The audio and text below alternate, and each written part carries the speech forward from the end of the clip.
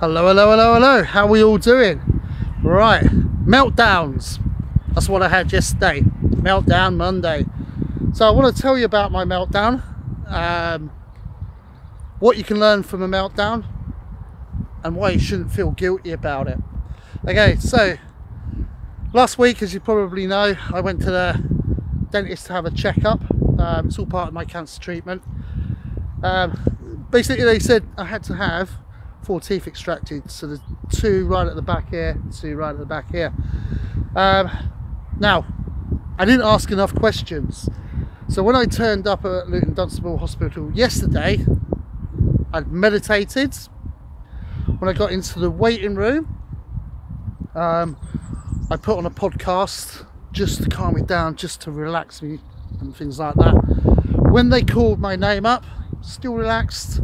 It was kind of, yeah, Lee, let's get this done, let's have it. Okay, it's just having your teeth extracted, and from a lot of normal people it's quite a normal thing and they'll go ahead with it, but I had this fear.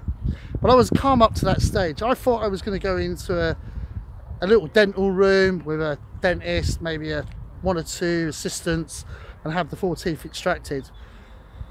What they took me into was effectively an operating theatre. It had about 7 to 8 medical staff there. They were all gowned up, they were gloved up, they were masked up, and it looked actually quite scary because I just wasn't prepared for it. It looked as though they were about to perform open heart surgery on me. So I went into Meltdown. I've not been that scared in a very, very long time. So anyhow, they couldn't carry out the procedure. The procedure is being done this Friday, but what did I learn from it? First thing is, I should have asked better questions. Whatever you get done, so whether it's weight loss, whether it's having your teeth extracted or whatever, ask the questions. What is going to happen? What exactly is going to happen? What is going to take place?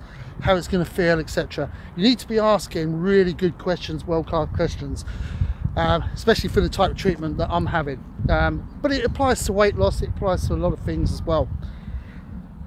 Secondly, having a meltdown. Okay, I had a meltdown.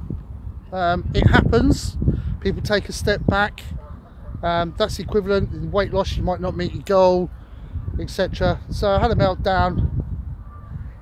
I felt guilty about it straight after, and it did play on my mind for a good hour to 2 hours after, till I meditated again. And then I thought, you know what, this is part of life. We have these meltdowns and we just got to go forward, not feel guilty about it, but take what went wrong, okay, and learn something from it. What kind of can I learn from it? And that is the better questions. Ask questions. And this is going to be the same for weight loss. A lot of people, they go on the weight loss journey, they don't ask questions. They don't ask how it's going to be done, what kind of weight they can lose, where they're going to be in 6 months, where they're going to be in 12 months. And that's what we're going to do. We're going to ask more questions for the things we do, I think.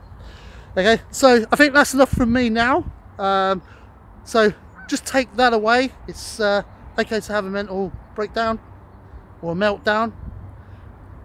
It's okay to learn from it, and when you've learned from it, apply what you've learned. Okay, have a great day, guys.